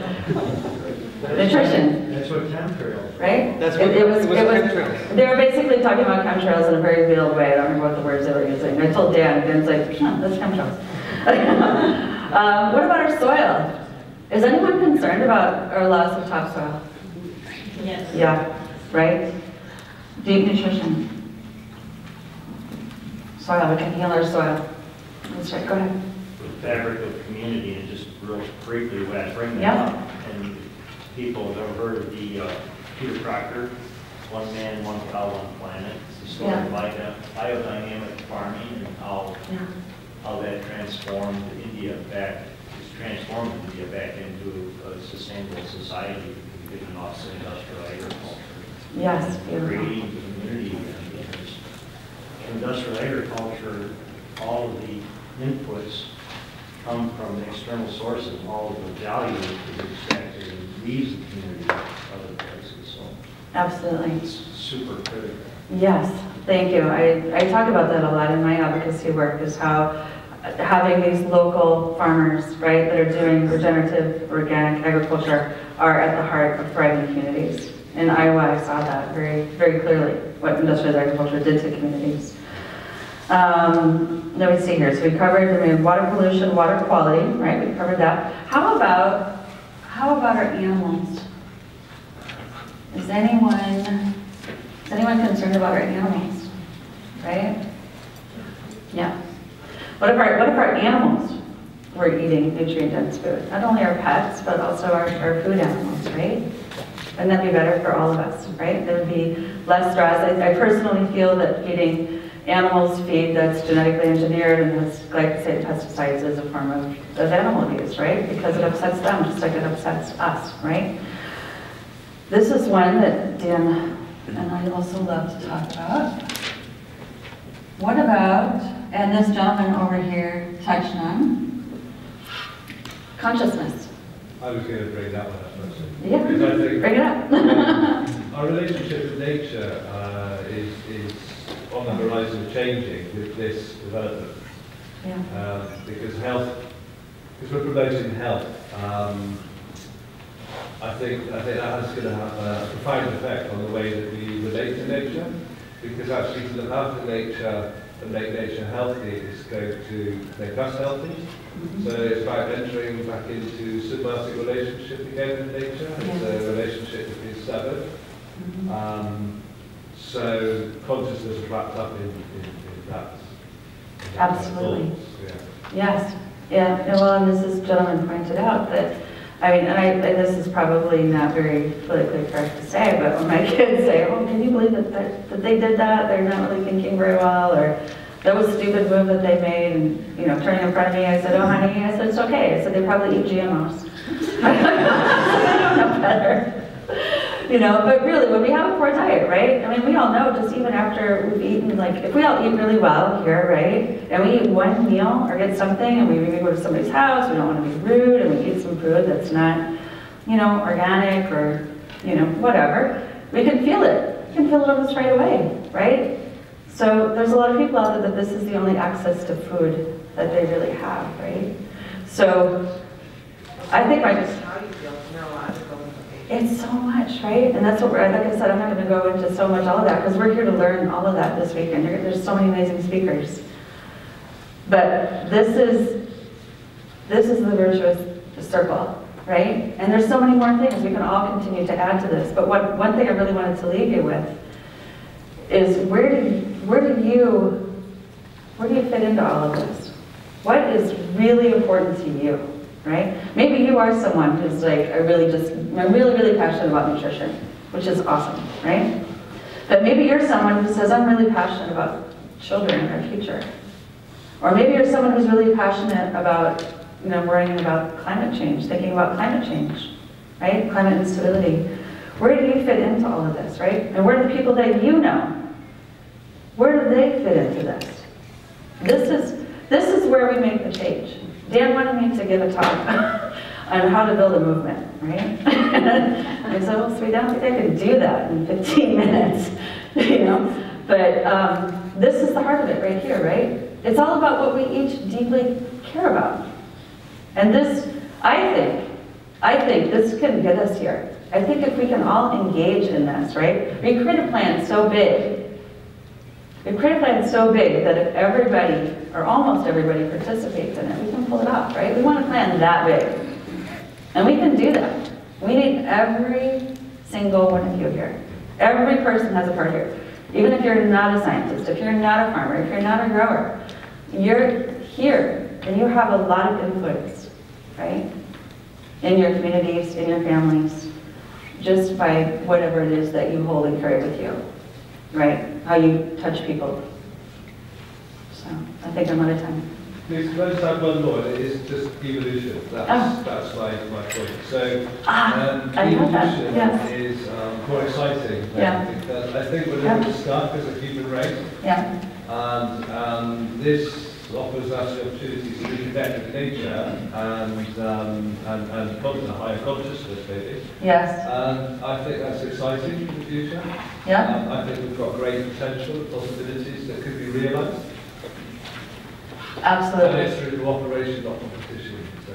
Yeah, you got it. It's not just humanity, it's evolution of life. Yeah. All of that. I think we're the ones that need to evolve more, though, to be honest with you. But yeah. All right. And one more question. Okay, go ahead. I just wanted to add in the gross domestic product in healthcare, as well as the expense and impact on a global level. If you look at the expense for nutrition, farming, agricultural, not only from a human perspective, but also going back to your animal perspective, you know, vet bills, that comes out of nutrition as well. You know, a lot of these have cyclic impacts on multiple subcategories of the GDP. So when you start thinking about healthcare over the last 50 years, going from 5 to 20% just for human healthcare, that's a massive change. It's not just what we eat, it's what our neighbors eating is costing us because of their healthcare also. So it isn't just for our own personal, it's for our community. You know, one of the things I see a lot of, some of the take-homes I'm getting from the presentation so far are from a micro perspective of one farm next to another farm, or one person next to another person. But if we change the relativity of that perspective and we zoom out to more of a macro perspective, you'll notice large farms impact large farms, states impact states, nations impact nations. 100%. Thank you for that. Go ahead.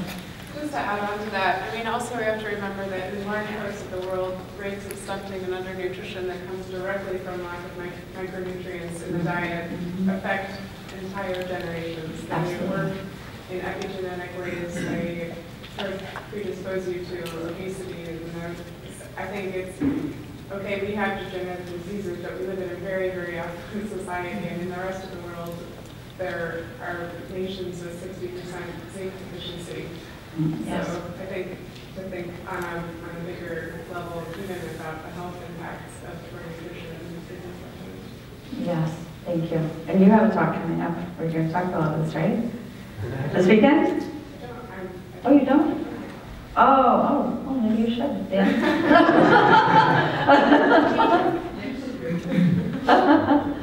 All right. Dan, do you have anything to say? Lunch is served. Okay. All right.